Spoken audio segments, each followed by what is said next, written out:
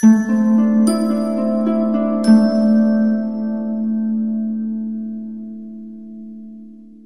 got most out in Sunday? Sabbath peace. Sabbath peace. It's another opportunity for us to come together and hear and learn of the word of truth that's given to us by the Most High God. All honor goes to the Father through the Son, whose name is Yahushua. In him lies the only hope for salvation. We know that it is obtained by grace through faith, not of works, lest anyone should boast, and given freely as a gift to all who obey him. We understand that if you do not obey him, it is made manifest or made obvious that you do not believe. In this state, you should expect no good thing from the Most High. However, anything that you do get, whether it be a gift of tongues or a gift of prophecy or any supernatural experience that you may have, it can and it will be used against you in the day of judgment. That said, peace to the saints that are in the room, to the saints that couldn't make it, to the saints watching, but no peace to the wicked. The only thing we say to them is repent that they might live. Let's go to, what do you think, baby? Let's do Zechariah chapter 4.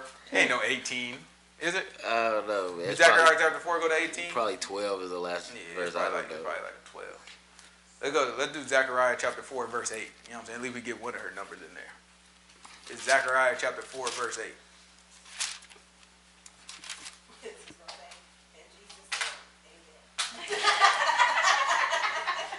Zechariah say anything about Jesus, you know what I'm saying? Yeah, that's new to me.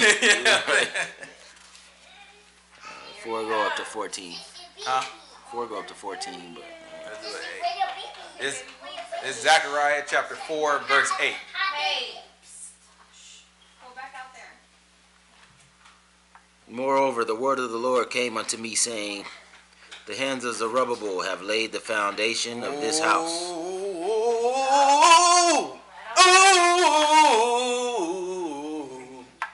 He said the hands of Zerubbabel have laid the foundation of this house. What else? His hand shall also finish it. You know what, baby? He said his hand shall also do what to it? Finish it. He said it also finish it. Keep going. And you shall know that the Lord of hosts has sent me unto you. For who has despised the day of small things? He said, who is what I was trying to get to? Who has despised the day of what? Small things. Let's get some context. You know what I'm saying? It's always good to understand what we're reading and why we're reading it. So if we look at this, you know what I'm saying? This was a time, T, when what was going on? Zechariah, that was when we was rebuilding the wall. We was rebuilding the wall. And rebuilding right? Or not rebuilding the wall. Well, building the wall. We were rebuilding the temple here. Right. Right? Temple, yeah. And not just any part of the temple. We were laying the foundation of the temple. Right? So you had the foundation of our temple. But why is this special to us that we laying the foundation? Notice that we saying rebuilding. We used to have one. Which one was better? The one that we about to build or the one that we built? The one that we built. The one that. Because who built that one? Solomon. And what did he have to build that? What type of resources? He had cedar wood, gold, and abundance. I mean, he's the richest man. Yeah. Right? So he had all the resources to build whatever he want. We coming out of captivity at this point, right? We're kind of poor now. I mean, what did we do? Did we win a war to come out? Nah. How'd we get out? The king had to let us go. What's his name? Cyrus? Yeah.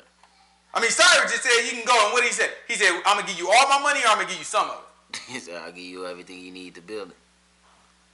So we building this on a gift, on charity. On a grant. On a grant. This not like, okay, we run the show. Let me just put this together. It's charity. It's grant. You know what I'm saying? Somebody like, I see you need it. Go ahead and do that. Whatever you need to take care of it. If somebody gives somebody like, all right, look, you know what I'm saying? Whatever you need, get you a couple pair of clothes. You gonna go to the store and get the most expensive clothes? Gucci. Yes. No, we know you will. You know what I'm saying? That's not a question. I wasn't talking to you. We know that you will.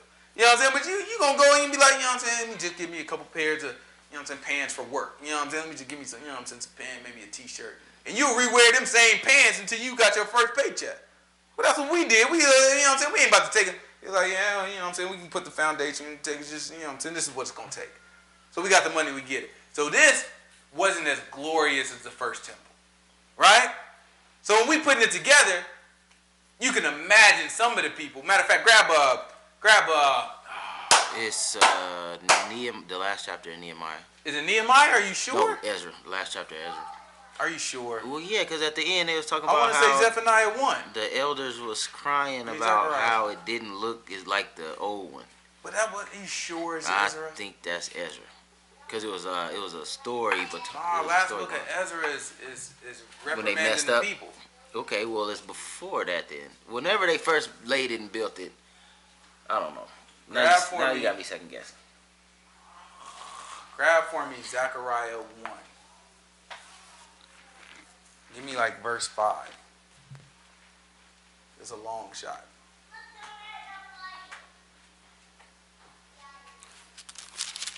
If this right, they gonna think we playing this, baby. Zechariah 1.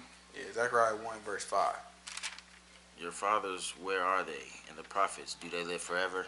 But my words, my statutes, which I commanded my servants, the prophets, did they not take hold of your fathers? And they returned and said, like as the Lord of hosts thought to do Zechariah unto us. 2. It ain't Zechariah. No, it's not in Zechariah. What I'm looking for ain't in Zechariah. I know what you're looking for. Let me check a couple places real quick, and then I'll let you know. Right? But we look at it, we was putting this place together. We had King Solomon. Right? King Solomon came. Let's just back that thing up. David running around, right? David was told he gonna be king. But there was somebody occupying that space already. There was another man that the Most High God made king. His name was King Saul. Right? So King Saul had the crown. David was told while King Saul has the crown that he was going to be king and was anointed as king before King Saul before King Saul gave up the crown. Right? So David running around. King Saul, kind of get that feeling that David the next one up. You know what I'm saying? Had a little bit of animosity against David. Try to get at David a few times. David, while running from King Saul, because David's like, that's a man of the Most High God that he put in place. I'm not going to kill him. Even if the Most High God say, this is my kingdom, I'm not about to kill him. You know what I'm saying? Let whatever happen to him go happen to him. That ain't going to be me. So David running from him because King Saul trying to kill him. He don't want to engage in that fight. Right? David having wars. Wars on top of wars. Wars on top of wars. It's the same David that killed the giant. Right? So wars on top of wars. Wars on top of wars. Most High God calls him a bloody man. Right? Because he's killing folks. Right? So he's having wars on top of wars. David wants to build the Most High God a temple. Right? On fire for the Most High God. You know, the Christians say, you're on fire for God. You know what I'm saying? He's on fire for the Most High God. Wanted to build the Most High God a temple. But Most High God said, you too bloody. You can't do it. Right? So David got everything together. He start saving up, you know what I'm saying, materials to build the temple. And he got the schematics. He got exactly how it should be built. He passed that along to his son, Solomon. Right? Solomon get on the scene. Solomon start putting that thing together.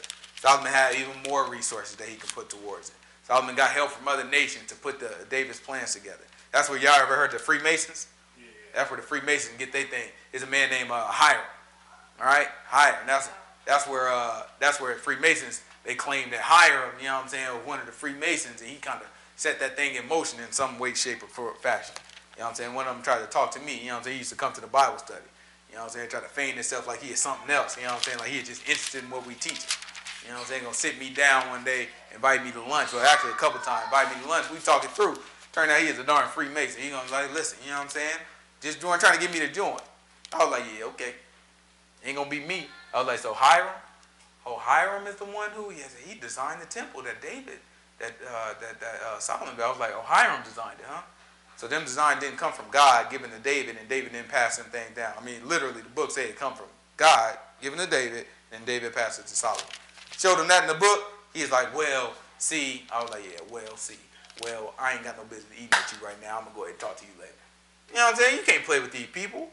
These people make a mess out of you. But we know the history. That's why we talk about this. So let's get back to the history, right? So you got Solomon. King Solomon, he get it, right? And he said, I'm going to put that thing together. Glorious temple. Says a long prayer, and the Most High God says, I hear you. Right? So this is our pride and joy at this time. Beautiful temple. People came from around the world to see it. Right? So we go, we move on. King sin. Eventually, we get taken out of the land. Right? Not just Israel, but also Judah. Remember, we got split into two houses after Solomon. Right? So not only the north, but also the south gets taken out. As part of that, our temple gets destroyed. when our temple gets destroyed, most of our people, or a lot of our people, are either killed or taken into Babylon. All right, after we were taken into Babylon, then who came next? The Persians? Yeah. All right, so then the Persians came. And the Medes. All right, the Medes came first. Yeah, the Medes came. Then the Persians came. You know what I'm saying? And after the Persians came, the Greeks came. All right, but while the Persians were there, the Persians said, y'all can go back. That was King Cyrus. He said, y'all can go back to y'all land. You know what I'm saying? I mess with the Most High God. I like what y'all talking about. Y'all can go back to your land. So he let us back in our land. So then we were at a point of rebuilding, right? Trying to get everything back together. That's what drives us. That's what the starting place is that drives us into Yahushua, right? About 400 years passed and all that. And that's how we get, when we get to the New Testament, we'll dig into it a lot more. But you will see, when you're dealing with the New Testament, you see like the Pharisees seem real strict about certain things. And as a Christian, we look at it and be like, see, they don't even have the heart of the law. You know what I'm saying? Like, they use the law to punish people. But that's just because we didn't understand, right? When the Pharisees is like, no, don't even carry that mat on the Sabbath, right? What you doing? Don't even help an ox out of the ground on the Sabbath. You know what I'm saying? Like, they like, don't do none of this stuff on the Sabbath. The reason why they did that is because we got kicked out of our land for disobeying the law. So they like, listen, don't even come close to disobeying the law. Right? They put barriers around barriers, right? The law is one barrier. Then they said, okay, let me put 2 or 3 barriers around that so you can't even get close to breaking this law, right? And that's how it gets. So when you get to Yahushua, by that time, things that started off in a good place, and that's how all of this stuff is, it starts off with a good place, with a good intention, but it doesn't have the proper execution because people are not steadfast to what the law is saying. They're not steadfast to what the instruction actually says. So you end up getting to Yahushua, and Yahushua has to address all these things and correct these things, and all because of misunderstanding all the laws and what we can do, we miss Yahushua, right? We don't recognize him when he comes, right? So this is the precursor to what we read, right? When we start off reading in Zechariah, this is the precursor to it. They building something, right? They putting something together to kind of get to that, all right? And it's small. It's not what it used to be. Right? It's not what it used to be. You ain't got to keep looking for it. It's not what it used to be, right? We is looking for a place where when they was building it, you had people that were screaming and happy, but you had other people that was crying. Because half of them was looking at, this is nothing like our temple. Right? My daddy told me about the temple. Or some of them really old, I remembered the temple. They really saw it. You know what I mean? So it's like, I'm not like, you know what I'm saying? Like, this is not it. Like, I've been there before. You know what I'm saying? What you mean? You know what I'm saying? I've seen it with my own eye. They looking like, this is not it. So it was a day of small things for them. So if you go back to Zechariah, what was it, 4? Yeah. Zechariah 4, what was it, 9? Verse 10. It's Zechariah chapter 4, verse 10.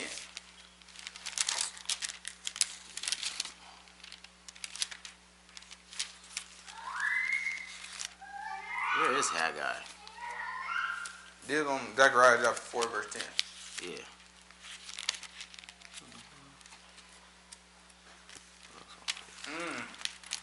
It is in Haggai. It is, because it ain't in Ezra. It is in Haggai. I think it's Haggai. I think it's Haggai too. Could be one. It's Zechariah chapter 4, verse 10. For who has despised the day of small things? For they shall rejoice and shall see the plummet in the hand of Zerubbabel with those 7.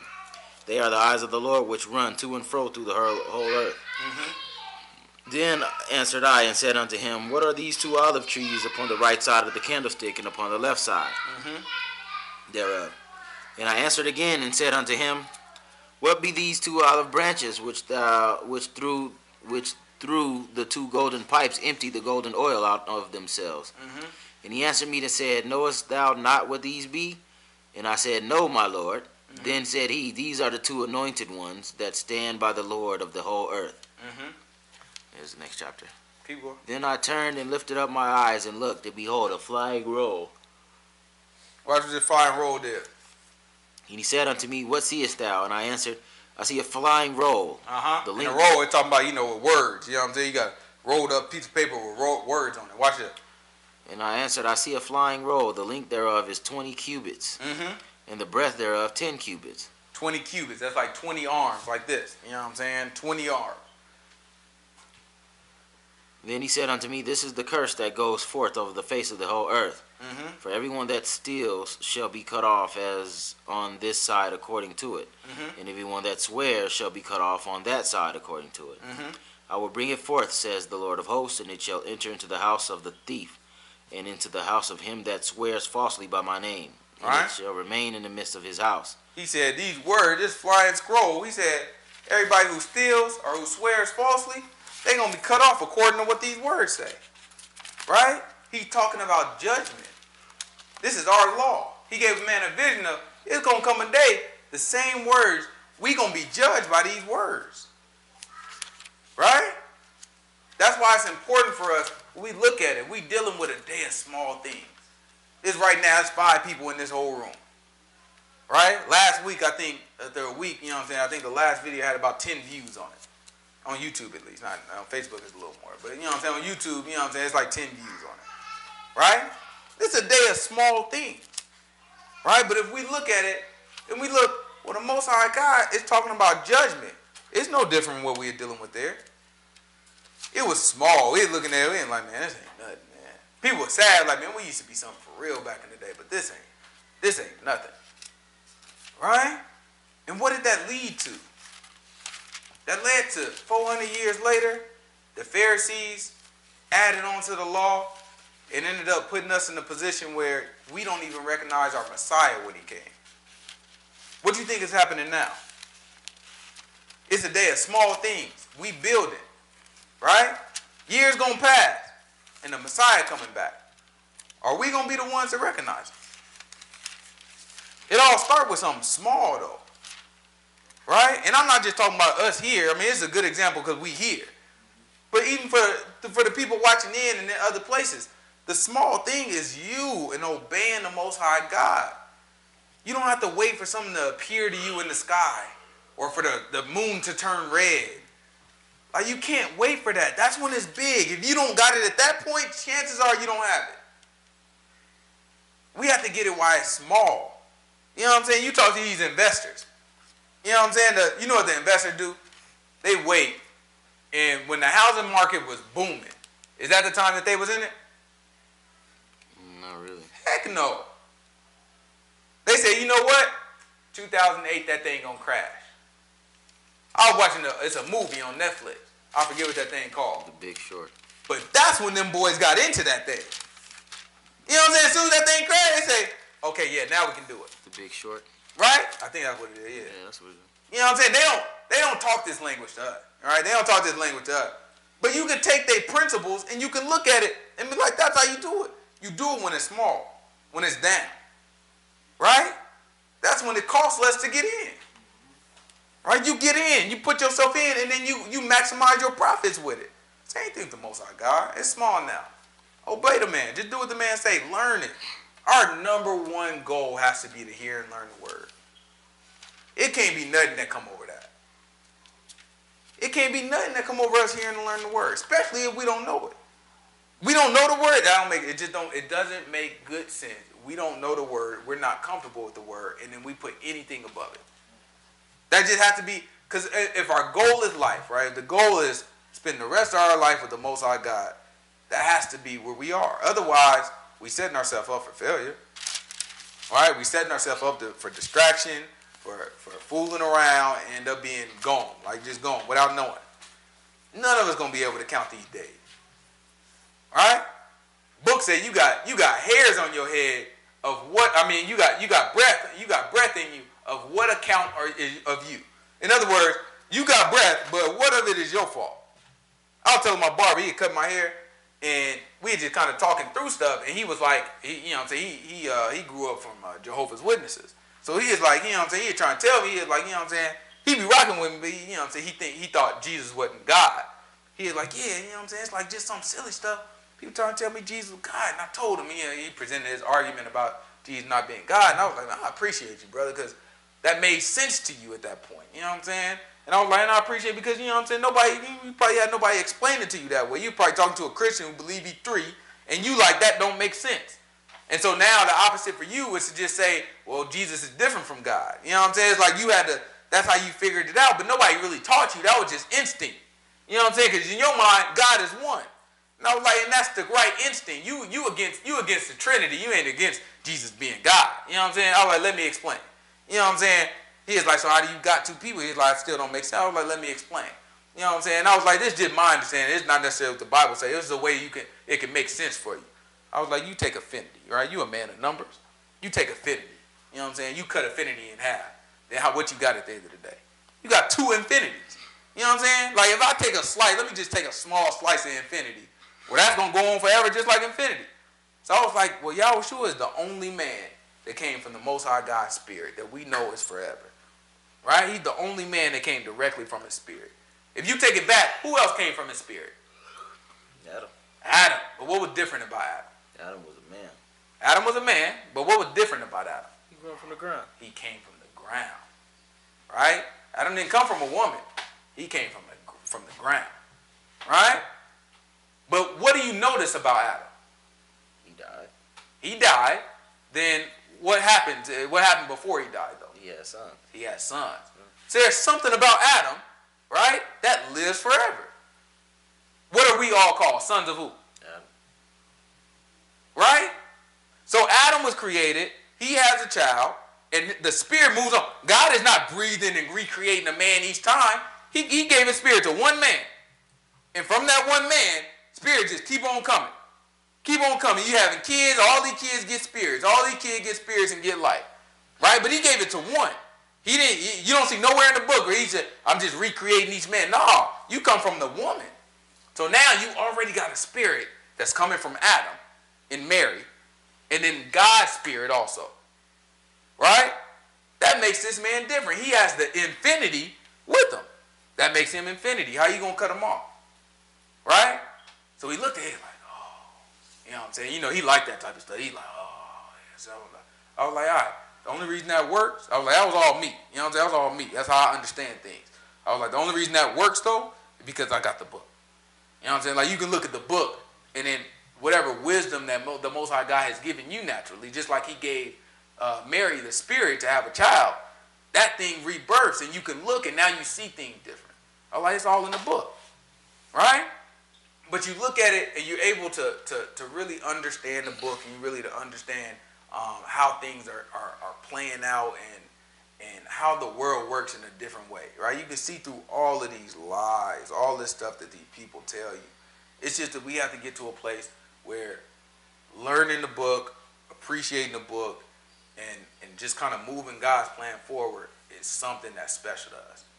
All right? It has to be special to us because it ain't going to be special to none of these sinners. All right? And there's work out here that got to be done.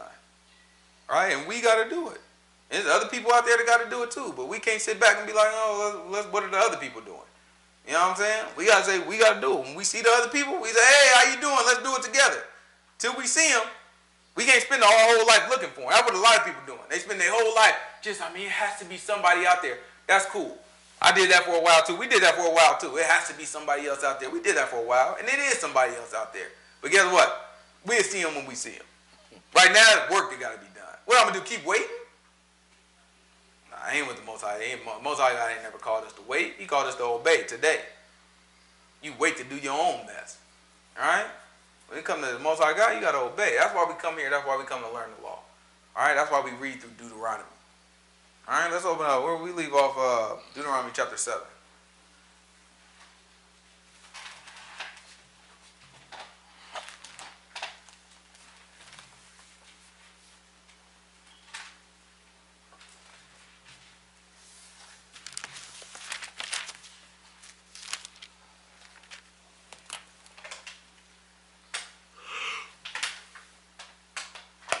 Put that boy down.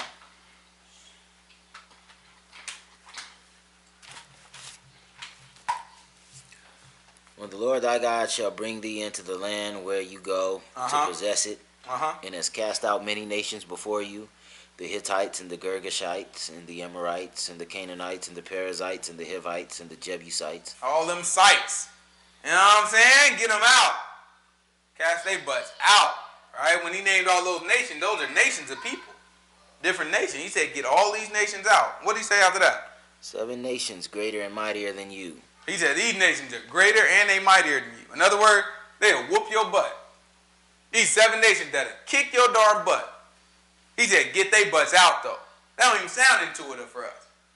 But at this point, we trust the Most High God. He's like, man, you brought us through some wild stuff now. Right? That was his goal. He's like, let me take y'all through something so y'all know who I am. Y'all mess around. If I just walk y'all right up in here, y'all won't know who y'all darn dealing with. Let me take y'all through some stuff so I know that y'all rely on me. He'll tell you about it. Keep going. And when the Lord thy God shall deliver them before thee, thou shalt smite them and utterly destroy them. Thou shalt make no covenant with them, nor show mercy unto them. He said, thou shalt make no covenant with them. In other words, don't you make a darn agreement with them. It's natural. I mean, you come in, it's wartime. You come in dressed for war. You ready to kick some darn butt. Most High God said we can have this. Get out our darn way. People get scared, right? We gonna learn they are scared. They are scared. They're nervous that we coming up. They heard we kicked all these other people butt. So they start getting nervous when we come up. We gonna learn about that, right? So let's say they get scared. They gonna be like, listen. Let's just make peace. Tell you what, instead of killing us now, how about, you know what I'm saying, we draw y'all water for you. We become slaves to y'all. Y'all just let us live in our own land. Let us get this town, and we'll do all the work around here. We'll serve y'all. Right? That might be an attractive deal. I'm like, all right. You know what I'm saying? Economically, that makes sense. You know what I'm saying? So, you know what I'm saying? All right, let's make this agreement. Let's put it on paper. He said, don't you make no agreements with these people. Nor, what else? Don't make a covenant or what? Or show any mercy. I mean, they just crying. I mean, the kids, beautiful little black babies, just in there crying, just, and you be like, man, I mean, you a good God-fearer, man. You don't want to kill nobody, kid. What the Most High God say? Don't show no mercy. You chop his darn head off. That thing's that group. I mean, I could never serve a God. That's cool. If you could never serve a God that'll have you do something like that, I understand. I get it. Like, I get it. I could, like, that's why I don't be messing. These Christians, once you expose them to some of this stuff, and they had it difficult, like, I see why you a Christian. You know what I'm saying? I understand. You know what I'm saying? You had to get yours dressed up. Because you really don't mess with this God. You don't mess with this one. You know what I'm saying? You mess with, you know what I'm saying, like, you know what I'm saying, hot dog on the stick Jesus. You know what I'm saying? Like, that's what you mess with. You know what I'm saying? You mess with the Jesus, you know what I'm saying, hanging, you know what I'm saying, at a like 45-degree angle, head tilted over, you know what I'm saying, with the long flowy hair right here. The one with the perm. Yeah, you know what I'm saying? You mess with that G, curly hair. You know what I'm saying? You mess with that Jesus. You know what I'm saying? But when it comes down to the real thing, it's like, do you still serve God when you exposed to everything that he is? Like, this is the same God that told you, have no mercy. Women, children, men, kill them all. This is that God, right? It's 2 things you can do. You can look at that and be like, oh, I could never. Or you can be like, well, he God. Let me try to understand. Right? Let me try to understand. Let me try to figure out why is he doing that. Let's hear about it. Neither shalt thou make marriages with them. Your daughter shall not give unto his son. He said, your daughters you shall not give unto his son. Nor his daughter shall thou take unto your son. So you can't make they people a part of your people by marriage, nor can you make your people a part of his people by marriage. He said nothing, right? Because he knew what we was going to do. We was going to walk up, we was going to be like, all right, let's make an agreement. God said we can't make an agreement. All right, we can't make an agreement. I'll tell you what, I just showed mercy on you. God said we can't show mercy. All right, I got an idea. Technically, you won't be a Canaanite anymore if you marry into my family. He knew what we were going to do, right? Just marry my daughter, or, you know what I'm saying, give me your daughter and marry, and then we'll be all right. Right? Technically, you one of us now. Most of God was like, don't even try it. Don't marry either. Right? Don't show mercy. Don't make no agreements, and don't marry them. Get rid of all of them. Why? For they will turn away thy son from following me. He knew what they was going to do.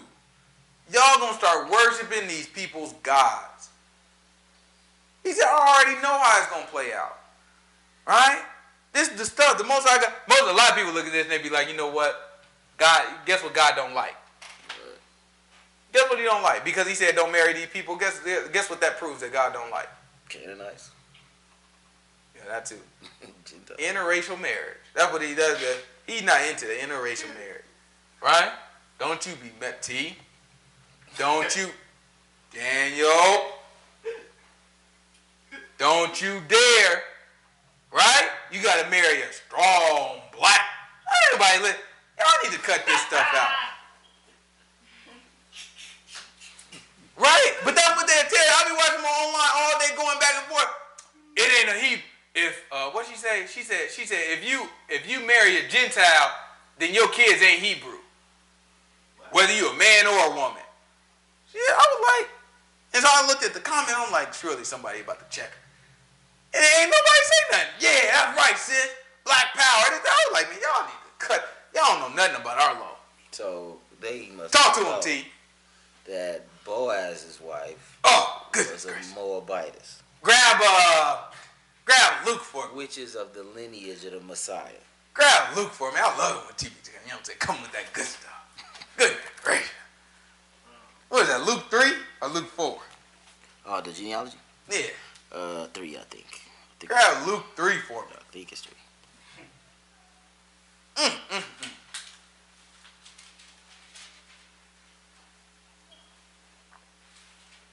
Cause I mean, it's like, what they gonna do with that, T? I be trying to figure out. I be like, y'all must not even picked up the book before. Y'all ain't never even read this darn book. Moses had a wife. Oh my goodness! Before we grab Luke 3, grab Numbers 12. We're going Number 12 first, then we're gonna go to Luke 3. I mean, let's just talk about it for a little bit, cause you know what? One thing that God hates, ain't it like 7 things that God hates, even 8 that He abhors? You know what the third one is? Got to be interracial marriage. It had to be interracial. That had to be listed somewhere. I don't know what these people problem is. They get to run their mouth. They was running their mouth. Tell me this ain't Hebrew Israelites in 2018. This is Numbers chapter 12, verse 1.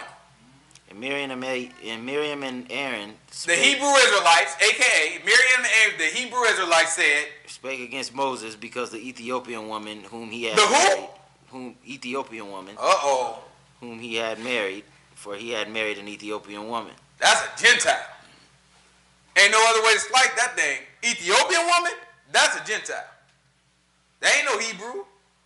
Let's hear about it. And they said, has the Lord indeed spoken only by Moses? Has he not spoken also by us? They took it so serious. They said, Moses, you ain't the only one now.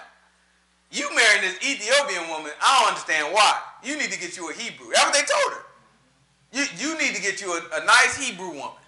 We Hebrews. But you doing marrying this Ethiopian woman. That's crazy. They're looking like, has the Lord only spoken by you? You know why they would tell him something like that? Because they need Moses to listen to him.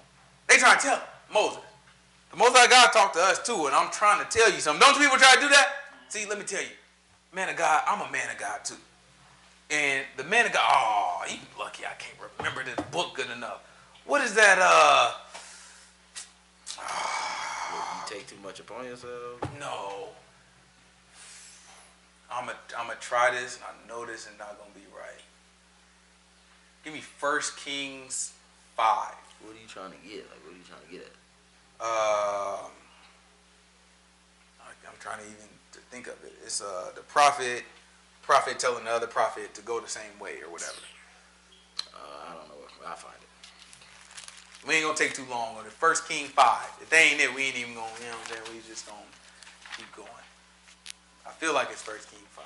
1 Kings 5? 1 can't Kings be? 5, Solomon was still alive. Nah, that ain't it. 2 Kings 5. That's too far, ain't it? Maybe not. Try 1 Kings 15. 1 Kings 15, ain't that Elijah though? Okay, hold on. 15. No. That would have been King Jeroboam, right? It would have been King. It would have been the tail end of King Jeroboam. Yeah, so it's towards the beginning. Hold on. Was that hold on. I gotta get back into history. Which one came first? The prophet that went to Jeroboam and Jeroboam tried to get at him, but his hand withered? That's it. That's what that? I'm talking about. That's what I'm talking about. It's the same thing. Okay. Yeah, that's what I'm talking about. His hand withered. I think it's in 13. That's what he sent him to do. He sent him to go. He sent him to go talk to Jeroboam, and his hand withered. Oh, Way back. 1 Kings 13. Find what I'm looking for if you don't mind. You want? What I say? 5 and 15. Yeah, it's 13, 14. You want 13, 14. 13, 14? Yeah. This is 1 Kings chapter 13, verse 14. Watch the book. This is what people do. All right? This is what people do. And went after the man of God. Wait. We'll do 11. Do 11. So this is 1 Kings chapter 13, verse 11? Yeah. Okay, this is 1 Kings chapter 13, verse 11. Now there dwelt an old prophet in Bethel, and his sons came and told him all the works that the man of God had done that day in Bethel, the words which he had spoken unto the king, and they told also their father. And their father said unto them, what way did he go? For his sons had seen what way the man of God went. The prophet looking for him. Which came from Judah. Watch it. And he said unto his sons, saddle me the donkey. And they saddled him the donkey. Look, he went out searching for this man. Watch it. And he rode thereon, and went after the man of God, and found him sitting under an oak. Look. And he said unto him, he found the man of God. He is sitting under an oak. Watch what he said to him. Are you the man of God that came from Judah? He said, are you the man of God that came from Judah? And he said, I am. Uh-huh. Then he said unto him, come home with me and eat bread.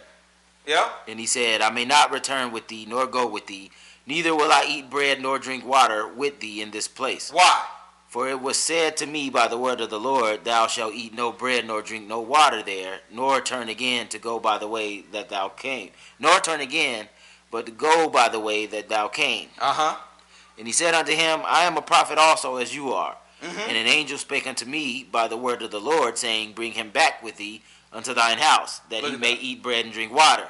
That's what these people will do to you. But he lied unto him. That's what these people will do to you. Right? You get to talking and just letting them know, man, look, this is what the word say. You know what they're going to say? I understand the word too. I understand the word too. I get the word too. And this is also what the word say. Right? I'm a prophet. I mean, God spoke to me and told me this. You know what I'm saying? God put it on my heart to do this. Well, listen, God put it on my heart too. This is also what he said. Right? We got to be able to look at what we look at and just be immovable. This is what the Most High God say. Listen, this is what I'm reading. This is it. I'm not spending a whole lot of time going back and forth with nobody. Most High God tell me and say, you know what? Don't eat no bread in that place. Somebody come up to and offer me bread. You look like the devil. I mean, that has to be our attitude. We can't make no, you know what I'm saying? We can't make no side deals with these people. No compromise. Our attitude has to be no compromise. What do you think he was teaching us with the Canaanites? Otherwise, somebody come along to you, tell you something nice, and you got it. That's it. You know what's the cool part about this story? Who dies? The prophet that lied, or the prophet, or the man of God that did what the man of God told him? Or well, started to do what the man of God told him. I mean, what the Most High God told him. The man of God died. The man of God who told him, nah, I can't do that. You know what I'm saying? Most High God already told me I can't do that. Prophet lied to him, was like, nah, well, the angel appeared to me and told me that I need to take you back home with me. The man of God died. Most High God already told him what to do. He told you what to do. So now you're going to let somebody come up to you who didn't prove nothing to you. He didn't line nothing up to you, and you just going to go with it. That's our problem. We sit here under these pastors, and they haven't proved anything to us. Matter of fact, we sit here with questions. Questions, scared to ask these pastors. You know who they ask? Me. They ask me. You got a pastor that you pay. You give him money. I ain't never asked you for nothing. You give him money weekly and won't ask him a question. Sometimes them ask, I mean, you know what? They don't want the pastor to think that, you just, being rebellious or trying to start trouble. Start some darn trouble. It's all right. You be all right. It's your soul on the line. You better start making a mess. Ask them some questions. Figure it out. Make them prove it too. That's what it's about. Because this is what people will do to you. Go back to number 12. That's the same thing that Miriam and Aaron tried to do. They looking like, oh, you know that God ain't only like we, and they were prophets. The man of God was dealing with a real prophet just now, but the prophet lied. He was a real prophet of God, but he lied. Don't think that just because these people, you might view them as men of God and real people who really had experience. That's why we start off in the beginning. We say, even if you had a speak in tongue, or had the gift of prophecy, or any supernatural experience, if you continue to sin, it can and will be used against you in the day of judgment. Nobody gets a pass. Most of our God not saying, okay, well, since I did that for you, or since I did that with you, or since you did this for me, you got a pass. No, boy, soon as you sin, I forgot all that. All that deal's off the table. We good. Day one, we good. You know what I'm saying? Like, what you talking about? Most High God ain't think about that. What do you think you did for the Most High God where he owe you something? You crazy. Everything you do for him is a favor for you. What you talking about? You'll be lucky I'll let you do that for me. You know what I'm saying? You'll be honored. Should be happy to be my presence. Should charge you a fee. Should charge you a darn fee. You know what I'm talking about? We look at these things and it's like our whole view of God is wrong. That's why a person can look at it and say, I could never serve a God that would have me. Because your perspective is wrong. That's God. How you going to say you could never serve him because you don't like something he did? Even if he was wrong about it, how you going to say you could never serve? This is the man who run the entire show. How you going to say I can never? Like you can do something about it. Your best bet is to do what the man tells you and argue with him later. You know what I'm saying? Let me at least make it into the kingdom. And then, you know, after that, I'm going to tell him what's on my mind. I mean, if I was a sinner, at least that'd be my mindset. Like, okay, you know what? I don't like nothing that this man doing. I'm going to do exactly what he say, make it into the kingdom. And he promised I'm going to be good. After I'm good, I'm going to let loose on this butt. Right? And at least that mindset, through the process, by obeying, the Most High got to show you everything you need to know. You be like, oh, man, I was about to cuss you out. But you know what? You all right. I didn't understand that part. I had a lot of questions to ask, but I understand now. I understand now. That's how good God is to us. You don't think he'll show you what's going on? You obey him? You can start off against the man. If you faithful to it, though. Just ain't none of these people faithful. They just hypocrites. They make a lot of noise. It's Numbers chapter 12. Watch how they make a whole bunch of noise over interracial marriage that God hates so much. Watch this. And Miriam and Aaron spake against Moses because of the Ethiopian woman whom he had married. Mm-hmm. For he had married an after Ethiopian this, we get woman. Luke 3. Watch this. And they said, has the Lord indeed spoken only by Moses? Mm-hmm. Has he not spoken also by us? Mm-hmm. And the Lord heard it. Now the man Moses was very meek above all the men which was upon the face of the earth. Moses was a humble man. He is looking like, man, don't do this to yourself. You know what I'm saying? I ain't about to sit here and argue with. You know what I'm saying? I ain't about to sit here and argue with you about how I'm the man. You know what I'm saying? How I'm God's man. Then what I'm gonna argue? I ain't gonna argue, but the man showed up to me in a butt. Now I ain't about to brag about this. The man chose me out. He told me, I ain't gonna tell you, Aaron, but he told me that I'm gonna be like God and you gonna be like a prophet. But look, listen, who's splitting hairs around here? He's a meek man. He could have told them all that. He could have opened it up on him like, man, look, you might want to relax. I'm God. Boy, when you look at me, I'm God. He could have said that. That's what God said to him, D. I'm trying to tell you. This is a meek man. He could have walked through and looked at him. Boy, you talking to God right now. You might want to relax.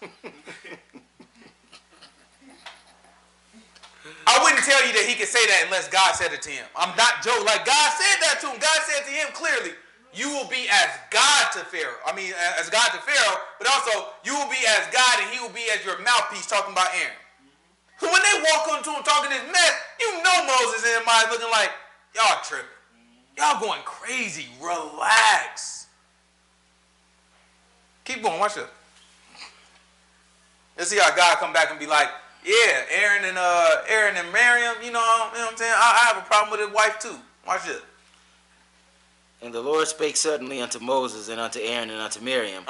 Come out ye three unto the tabernacle of the congregation. Y'all come on out here. Let me talk to y'all. And they three came out. Mm-hmm. And the Lord came down in the pillar of the cloud and stood in the door of the tabernacle and called Aaron and Miriam. Oh, he said after y'all three come out, y'all two now.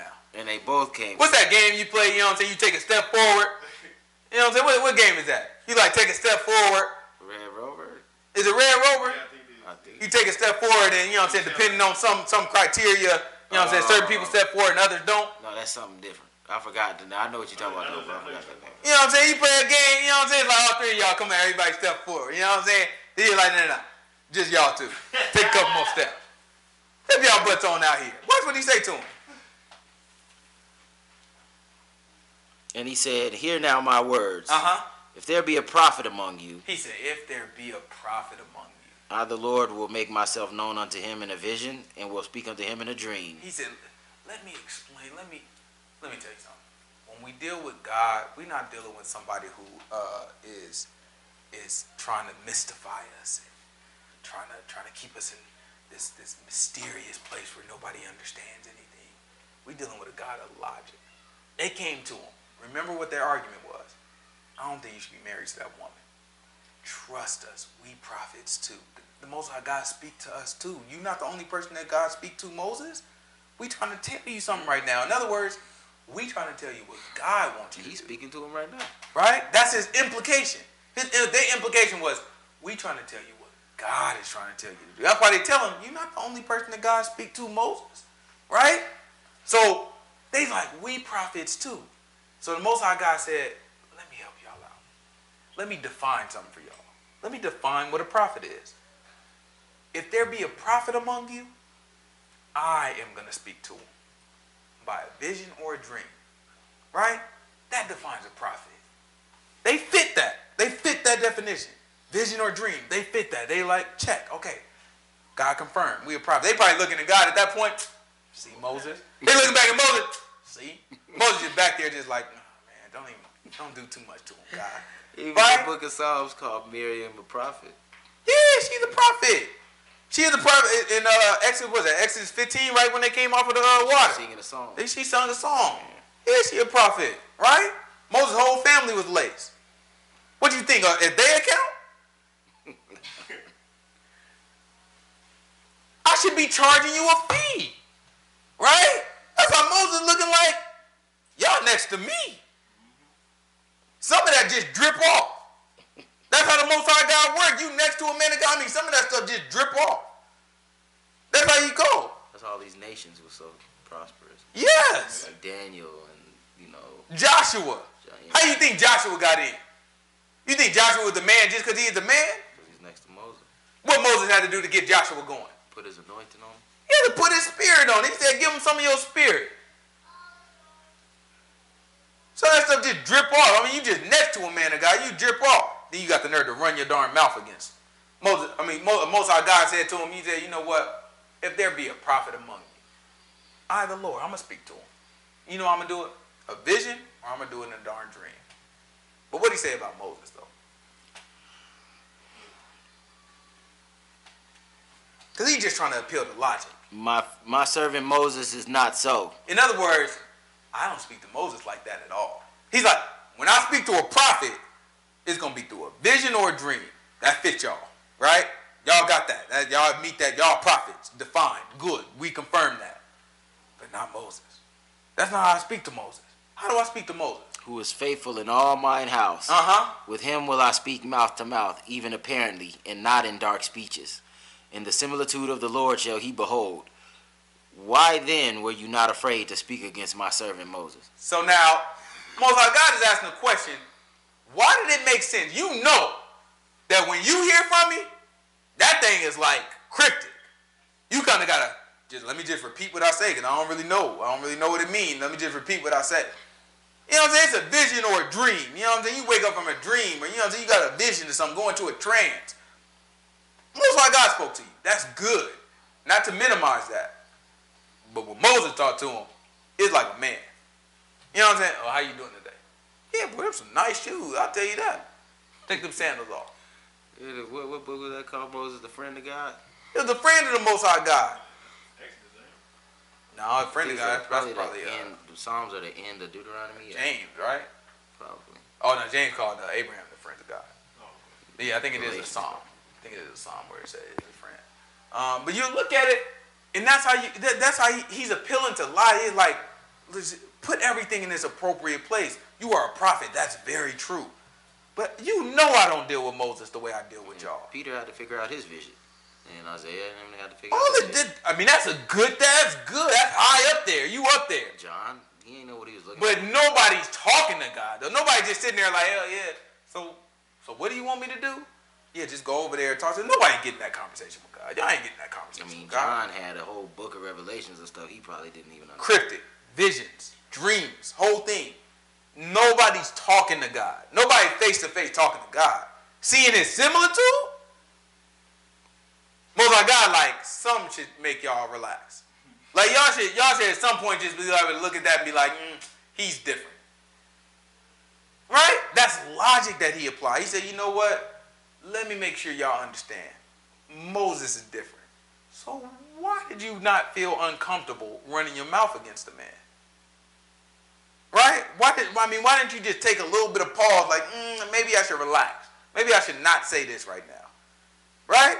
Pretty much like, if I had something to say to him, I would tell him. If I was going to say something to him, I'd deal with it. When Moses came out with his Ethiopian wife, had 2 sons, I think. 2, yeah. 2 sons. 2 sons. He came out. He is about to go into Egypt. What happened to you? God was going to kill him. Why was he going to kill him? Because his sons wasn't circumcised.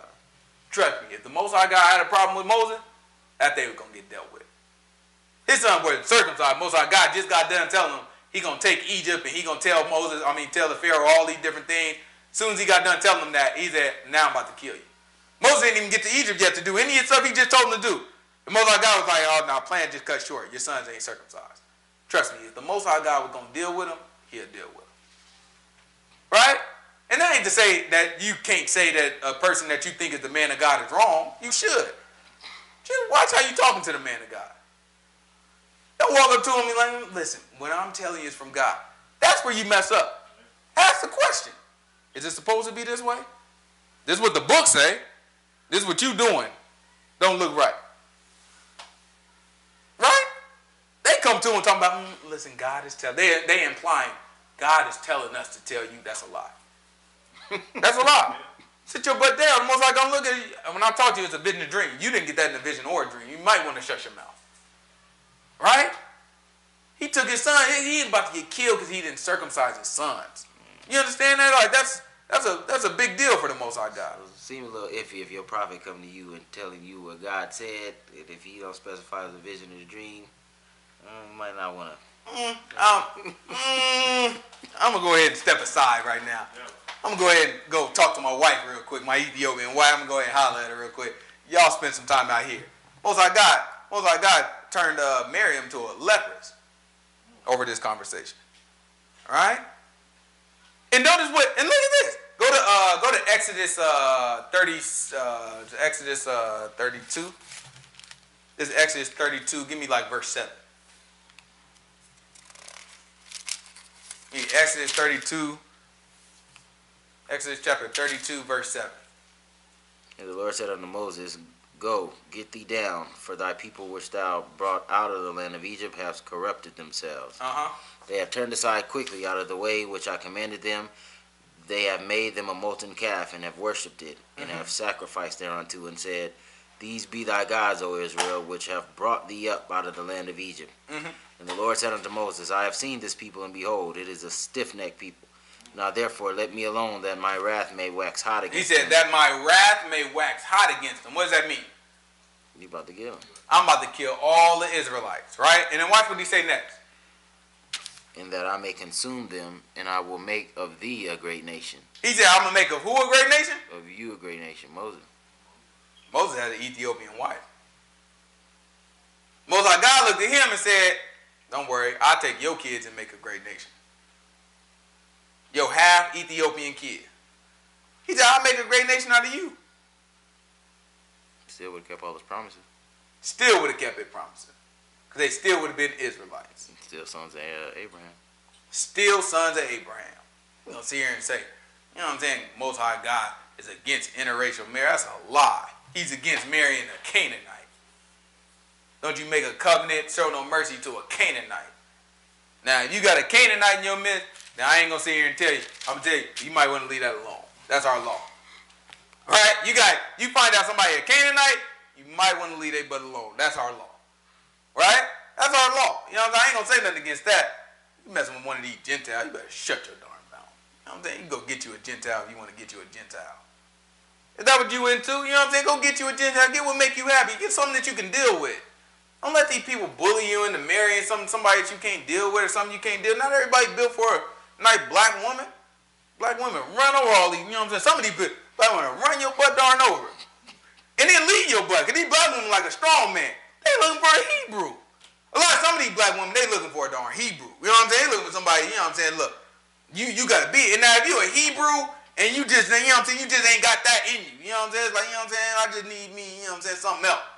Then go get you something else. Not every Hebrew is built like, you know, warrior style. You know what I'm saying? Some of us were delicate. You know what I'm saying? You delicate, go get you a little Gentile sometime. You know what I'm saying? Because our women have been made, you know what I'm saying? They've been made to where, you know what I'm saying? They have to care for more things. You know what I'm saying? Like our women in a position where they can't just worry about, you know what I'm saying? They can't just worry about being a wife. You know what I'm saying? They are raised by a mama. You know what I'm saying? She is the only one. Daddy was on crack, or daddy left, or daddy was in jail, or daddy was just a dog. Right? That's a generation that we coming from. Right? And so you get through 1 or 2 or 3 generations of that, you develop a stronger woman. So it take more to impress a stronger woman, right? If I figure it out and I don't trust and I know I got to get it on my own, you know what I'm saying? That's how it go. It take more. You got to show her I'm a man. She ain't gonna take nobody who walking up just like, you know what I'm saying? Well, you know, I think we can do it together and this and no. She ain't gonna take. She'll run right over that. She'll think she like it at first. She'll run right through that though. She'll run right through that because she can't trust that. She can't trust the I think. Her mama had to raise her by herself.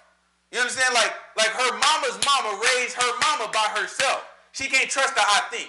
Dad's left in her family.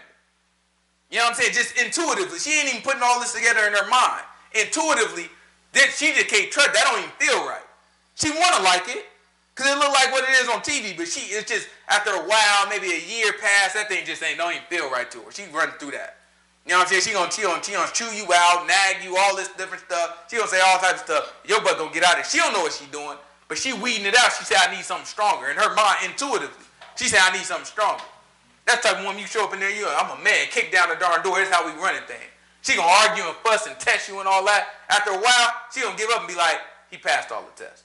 She don't know she testing you. In her mind, she just upset that this man think he coming in, he gonna run my house. I always ran my own stuff. So after a while, she thinking in her mind, she thinking, who does he think he is? But deep down, he passing tests. That's what she doing. She just throwing tests out. She don't even know what she doing. She just throwing tests. She don't try to hit you and put your hands on there, all types of stuff. Right? You as a man, you better relax. Don't you ever, I never put my hands on you, and don't you ever put your hands on me. You cut that stuff out. Just look in her eye. Right? I'm a man. And you ain't got to worry about it. You don't have to worry. We going to be having to take care because I'm going to do it. That's a man. You put a man like that, she going to sit her butt down. She going to listen to everything he say. She going to let her guard down. But our problem is our men have been emasculated and our women have had to be more. Right? So that woman, you going to have to show her something. You going to have to go through it. You going to have to crack a wall or two. You can't darn give up. You taking, you know what I'm saying, some of these black women, not all of them, but some of the black women, that's just what you're going to have to come through. You know what I'm saying? And not everybody built for that. You ain't built for that, that's fine. You know what I'm saying? Because same thing on their end, we got something on the other end. We've been made to compromise, to belittle ourselves, right? To become subservient to that strong black woman, right? We've been made to do all these things, so when that woman see it, she don't trust it. So that comes off to us as, man, these black girls, man, they just always, you know what I'm saying, drama and always this and always that. That's just how we see it. Right? That's okay. You know what I'm saying? It's just that we haven't been raised in our culture to be more of a man. Be more of a traditional Hebrew man, that is. You still a man, right? You still a man. You can still get it. You can still run a household. But you just not aggressive like that. You not what she need. And she not what you need. Go get you a Gentile. Ain't nothing wrong with you. Go find you a Gentile. Because your style, you've been raised by these white folks. You've been raised by their TV. Your mama told told you how to be that way because that's what she see on TV. And she still had to raise your manly butt by herself. You learn from a woman. Go get you a Gentile. You'll be all right. Right? They don't require as much in that space. They require a whole different. You're going to have a whole other set of problems. You all right? Right? You're going to have a whole other set of problems, but that's all right. If that's easier for you, you deal with it. I don't like the unknown. If it's not, then you take you a black woman. But whatever it is, get what you like. Because the main thing you don't want to do is end up marrying one of these people and divorcing them. You get what you like, get what you can deal with, or don't mess with nobody at all. It's always an option.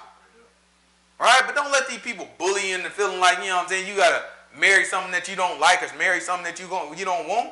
Whatever your preference is. I don't care if you're marrying them from looks. I don't care if you're marrying them for personality. I don't care if you're marrying them for money. I don't care about any of that. You marry a person, we all make sure y'all mutually agree to marry for whatever reason y'all want to marry. All I'm saying is, y'all stay y'all darn butts together. So get what you can deal with. If you know you can't deal with somebody who ain't got money, don't kid yourself. Be out here, well, the pressure is to fall in love. I don't care nothing about no fall in no darn love. You don't know what love is. Love is sitting there and staying through it, no matter what the circumstances is. Some of our people got darn arranged. You think they walked into it in love? No, they fell in love. They fell into commitment. Somebody put them into it and they said, you know what? This is it. That's all we got. We're going to make this thing work. And it worked. It's just our perspective that we're looking for an emotion to back up our feeling. Back up our action. No, that emotion is to motivate you. It's not to make the decision for you. That's all emotion did, just a motivator. It's emotion are put there to protect us. You know what I'm saying? When you get sad, it's supposed to motivate you to think through things. Right? To figure things out. Right? When you angry, it's supposed to motivate you to find a solution. It ain't supposed to motivate you to punch nobody or kill nobody. Right? It's supposed to motivate you. It's supposed to give you energy. When you get mad, you get energy. It's supposed to give you energy to find a solution. Do something different. Right? That's when some people, they get mad. My wife, she get mad. She start cleaning the darn house like you never seen before. How did it get clean? She back there, yeah. But that's what, that's what energy do. You're supposed to take that energy and you apply it to a solution for your anger. You know what I'm saying? Even happy, when you happy. Energy. You know what I'm saying? It's just different ways of putting your energy towards what you need to do. We just misuse the emotions. Right? We get mad and we lash out. We get sad and we want to hurt ourselves. We want to isolate ourselves and all these different things. You know what I'm saying? We get disappointed, want to isolate ourselves. You know what I'm saying? We get happy, we want to go do something stupid or frivolous. Right? We waste the energy that God gave us for specific things to try to settle things out and figure it out. Because we let an emotion make a decision. That's not what they're there for. You know what I'm saying? You don't get happy and marry somebody. Right? You marry somebody and you let the happiness carry you through the rough times. Right? You remember that, you know what? She really made me happy at that time. Stuff real bad right now and I'm sad right now. But let me use that to think through a solution. Right? Let these people tell you marry who you need to marry. Grab Leviticus 24, verse 10 for me. I don't even know what this is. Leviticus 24, verse 10. What is that? I have it written down there. 24 feel like I should know exactly what 24 is, right? Definitely does. 23 is the feast. I don't know what 24 is. That thing ain't even coming to mind right now. I have it written down though, so it must. Probably like miscellaneous. It might be.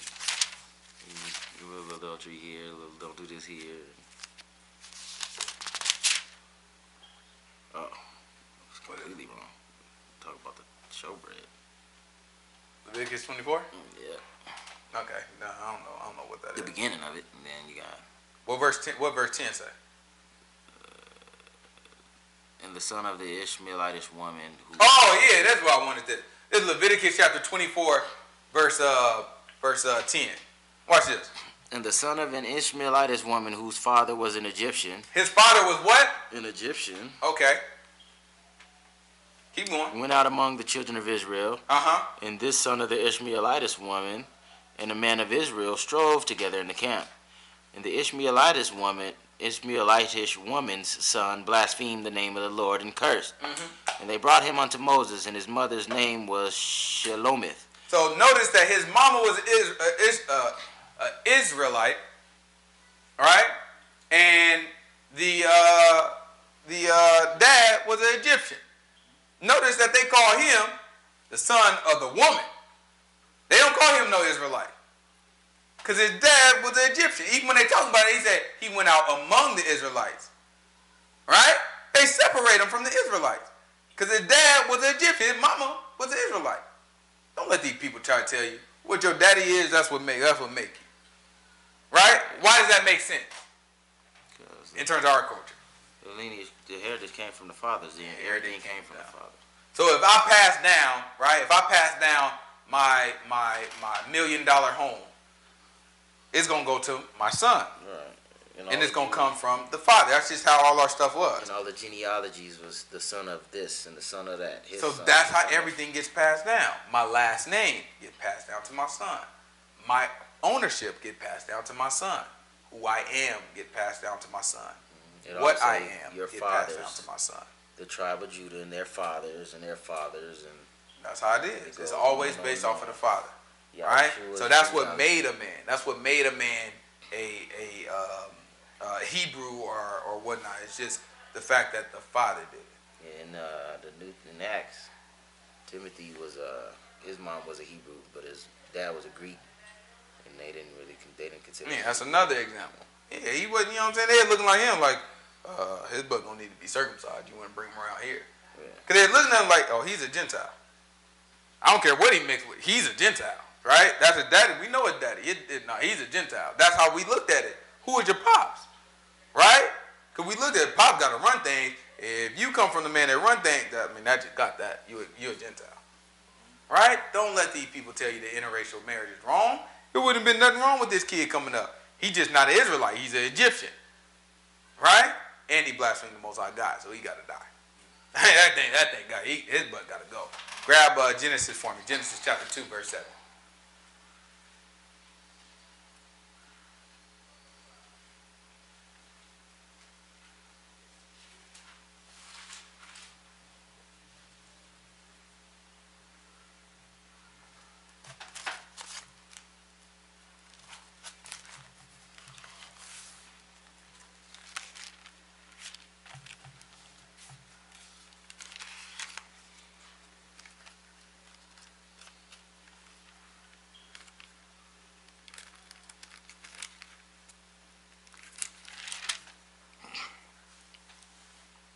And the Lord God formed man of the dust of the ground and breathed into his nostrils the breath of life, and man became a living soul. Right?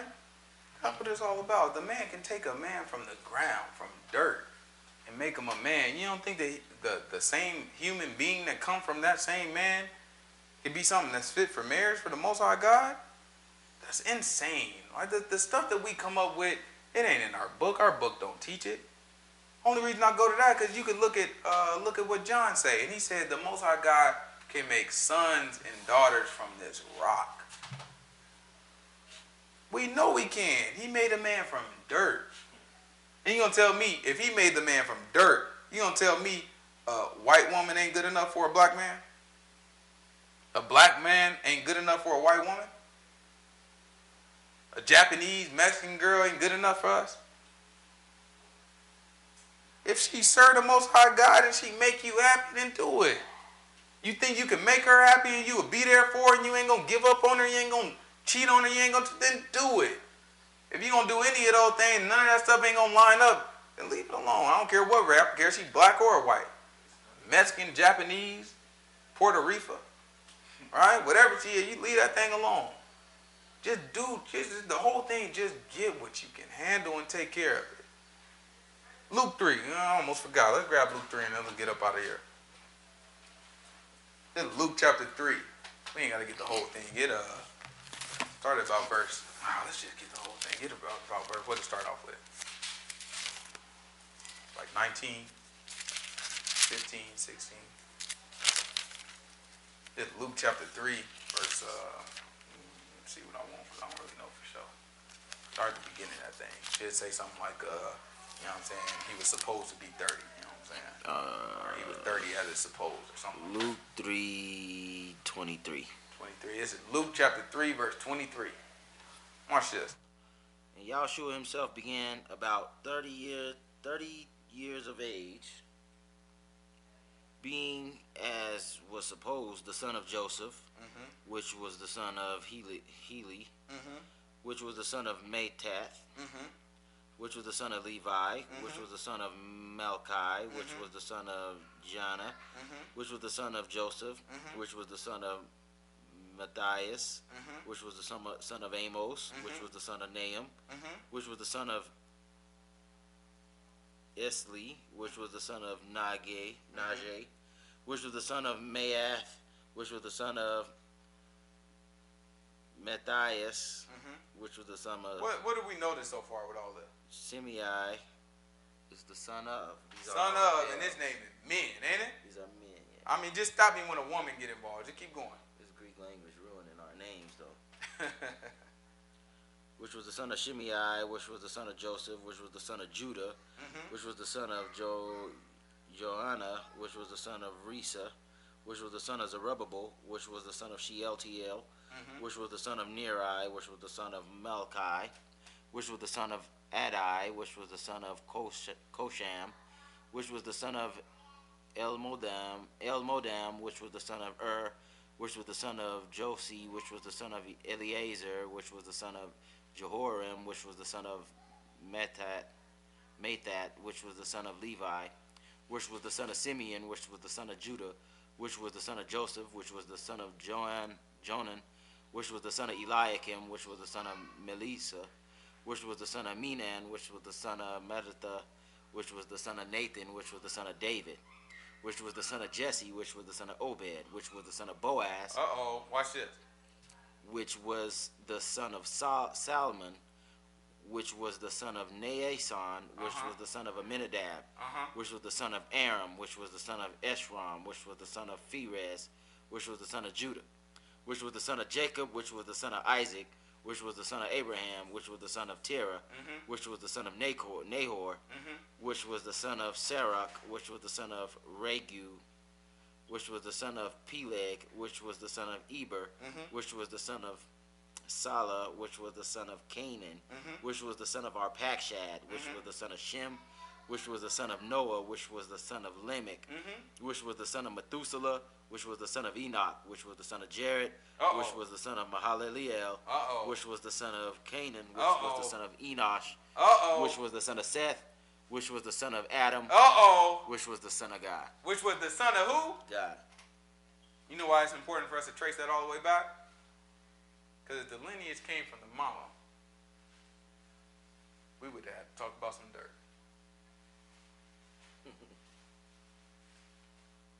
How you going to tie it back to the father unless you go through the father? Right? These people light up our whole book by teaching us this foolishness. It's the Jewish people that teach that foolishness. Right? Your lineage got to go through your mother. That was the Jewish people teaching. Lineage got to go through the mother. You know what they try to teach us? Trace yourself back to some dirt. Trace yourself back to the ground. He made the man out of dirt, didn't he? And then he put his spirit in him, his essence in him.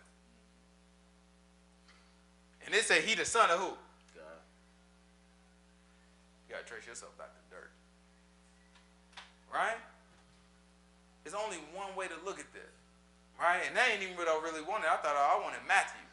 Because I think it was Matthew. I thought it was Luke. I think it's Matthew. It'll tell you, when they tell you Boaz, it'll say it was Boaz by Ruth. By Moab. I mean by Moabites. Yeah, Ruth, the Moabitess woman. Right? And then when it tells you what's Boaz's daddy name? Obed. When they tell you Obed, was it Obed? Boaz. She'll say it right there. No. It was who was Boaz's dad? Obed was Boaz's son. Solomon, that's what it was. Yeah. Solomon, yeah. When they tell you about Solomon, then it's gonna tell you Salmon. I think is how you pronounce it. You know what I'm saying? Salmon. When they tell you about Salmon, you know what I'm saying? It's gonna tell you that his wife was Rahab. Rahab, yeah. Yeah. Rahab. Yeah. Right? But in the Old Testament, it's going to tell you Rahab. You know what I'm saying? You know what I'm saying? It's going to tell you that was his wife. Both of them Gentiles. Ruth and Rahab. Both of them Gentiles. Right? Ruth was from Moabite, and Rahab was a Canaanite. Same ones we is told, no mercy. Right? Don't strike a deal with them. Alright? You know what she did? We'll talk about what she did. We ain't going to get into it right now. We'll talk about what she did. Right? We'll look at it. This is what the Most High God is looking for. Somebody who will get in there, get the details, and not run their mouth about what they say God told them. Right. One thing, let me tell you something. I ain't cheaping that thing up. I mean, that's just how I am. Even at work, I'm not cheapening up anything that I say. I ain't about to tell you I like you, I love you a whole bunch of times. Just because when I tell you it ain't going to mean nothing. I'm going to tell you when I mean it. Yeah, sure. Right? Y'all ain't going to hear me talking about, oh, God told me. Well, you know, God moved on my spirit and told me. You're not going to hear that. You know what you're going to hear me say? That's what the word say.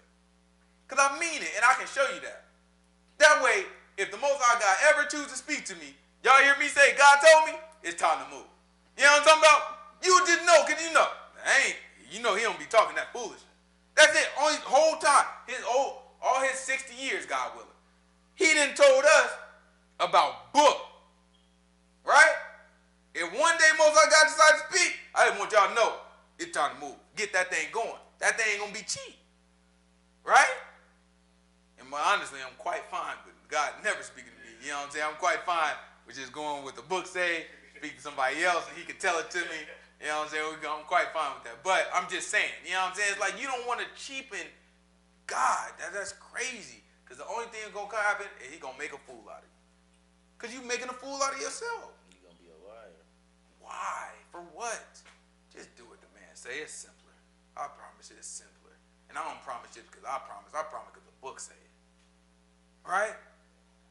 I can't. If I said it, it don't mean nothing. I'm telling you what the book say. The book say it's simple. It's easy. It say it's yoke is light. Go ahead and put it on. That's easy work is what he's saying. It's work. It's easy work. Much better than what you headed for. Right? Much better than what you headed for. People just thinking like, well, right now, I can have a whole lot of fun and enjoy life. Yo, buddy, enjoy life. You miserable. You miserable. All these kids is medicated, on drugs, because they darn miserable.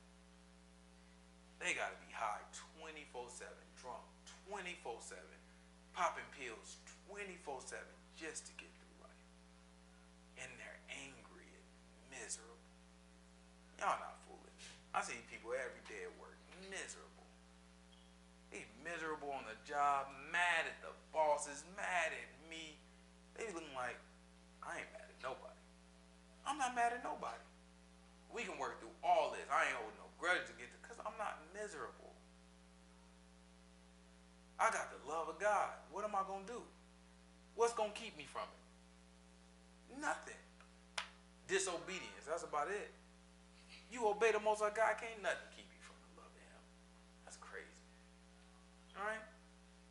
Y'all marry what y'all need to marry. Get what you want. Any questions?